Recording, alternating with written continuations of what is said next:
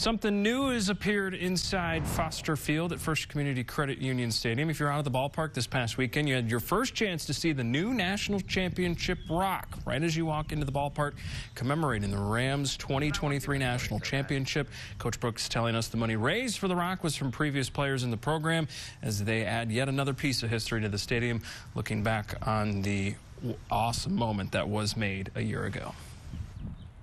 It's a big deal, and so I think the people that were part of that, I think it's important that we remember it, because 5 years from now, you ask who won the 23 national championship, nobody gonna know. I mean, probably, right? And so this keeps it on there, and then really proud it was, money raised was from our former players, and then it's got, all the World Series teams on there right now too. So I think not only is it honoring last year's group, but all those guys that have, accomplished that tremendous thing.